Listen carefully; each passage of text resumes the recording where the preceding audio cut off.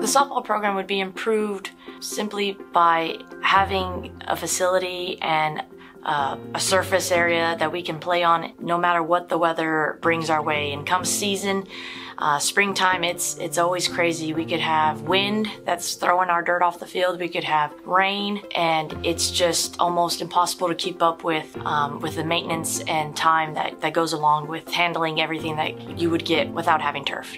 Hi, I'm Coach Lentz, head softball coach of the reigning Class 4A state champions. The amount of time that we spend working on our field is, with our coaches, our players, and our maintenance, has to be at least 8 to 12 hours a week, depending on what weather is coming our way. I think it would give our girls, the girls coming into Calallen softball that are up and coming, and I know there's a lot of them, a sense of pride. Many of the schools in our area have already transitioned to having turf, so this is just helping us keep up with everybody in our district and honestly in the state for everything that goes without having a turf field. It would help us tremendously.